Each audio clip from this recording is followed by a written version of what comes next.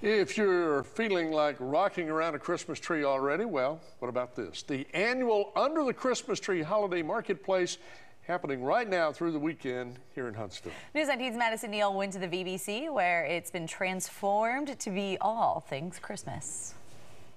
There's truly something for everyone here at Christmas Under the Tree, from special events for the kids to over 100 shopping booths. There's vendors, there's music, you can just hear laughter from kids, so it's just a fun environment. It's very family friendly, and it really just does put you in the mind space of like the holidays are coming. Randolph School transforms the Braun Center's South Hall into a bustling Christmas market every year. So people can come and shop, there's children activities, crafts, and it's just a really fun way to kick off the holiday season. The event benefits the school's tailored tuition program and local businesses. What's really cool is we're local, we love to support local, and so being able to support Randolph in the tailored tuition program by purchasing a booth and then getting as many people in here as possible to make our business well known is awesome too.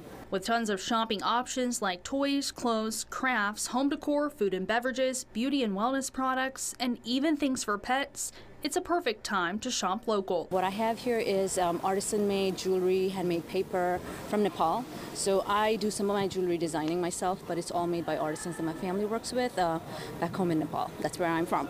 Beyond shopping, there are children's activities, holiday crafts for all ages, and a chance to see the big man himself. You can do like story time with Santa, you can make cookies with Santa, there's an ornament craft, the kids can make a craft. One of our amazing lower school science teachers is doing Elf University, so that's just for kids. They can run around, they can make toys. Christmas Under the Tree is happening all weekend at the Braun Center's South Hall. Tickets can be purchased online or in person. Reporting in Huntsville, Madison Neal, News 19.